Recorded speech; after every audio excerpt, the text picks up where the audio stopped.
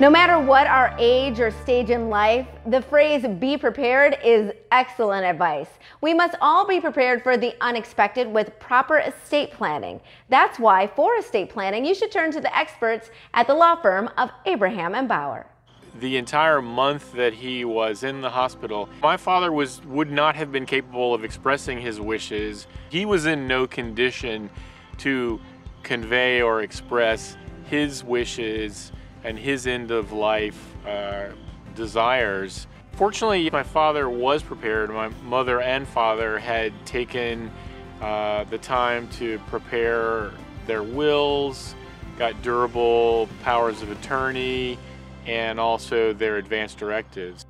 Somewhere in the neighborhood of close to 60% of all Americans have done no estate planning. Not having your estate planning can have a ripple effect where your life and your affairs are concerned. So it doesn't just impact you, it impacts your family, it impacts if you own a business, it can impact every aspect and facet of your life. I really understand and empathize what's going on here nationally, locally, and globally regarding COVID-19 and the pandemic. Today, families may be so stressed out that even in an emergency, they may want to help out, but may not be able to. So we're talking about being able to carve time out to deal with your emergency, being there to help the physicians make decisions in terms of your interests, being there to manage your financial affairs. It's really important that you have these documents and not require your family to go to court to obtain guardianship over you. And having the pre-planning done eliminates all that stress. And stress occurs on multiple levels. It's more efficient to have it done now. It helps ease time management in a crisis situation. It also is monetarily less expensive now than in crisis mode.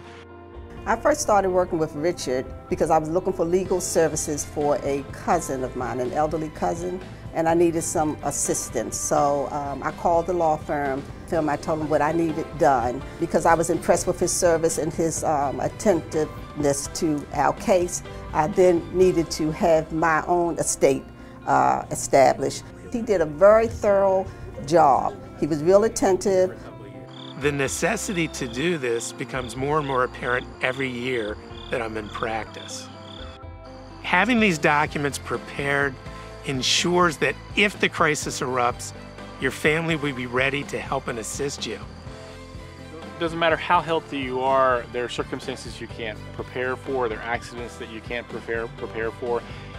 It doesn't have to be a life-threatening issue for you to be in the hospital and not be able to communicate. If you can't communicate, then you can't express those wishes. And I can't even begin to tell you how much comfort it brought to myself and my mom to know that we didn't have to think about all that.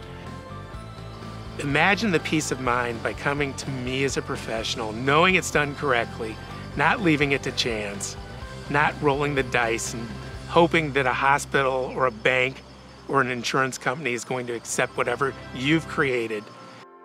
You know, one of the primary reasons to engage in estate planning is you're in control. You want your wishes and your decisions to be carried out. So I came in and I wanted to do my last will and testament, my advance directives. I wanted everything in order so that when the time comes, my children wouldn't have any of that stuff to have to deal with. And Richard made that all very simple for me. He's very calm, he's very honest, he has a lot of integrity.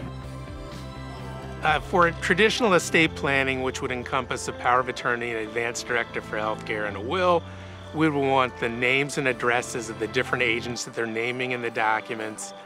For the will, that information for anyone that's inheriting, their ages, if someone happens to be a young person, we would also review what needs to be done to protect them and what they might be inheriting. List of assets, things that potentially need protected or would pass under the will. And then they need to have had a discussion with their significant others and bring information concerning healthcare in terms of what they would like to see occur in healthcare, who they want to make decisions for them, if they want to be maintained in the event the medical professional comes in and says to a reasonable degree of medical certainty there's no expectation of recovery. Do they want to be maintained by the technology and the equipment or not? Everyone needs to have this done. Anyone from 18 years old and up, especially with the power of attorney and the healthcare directive.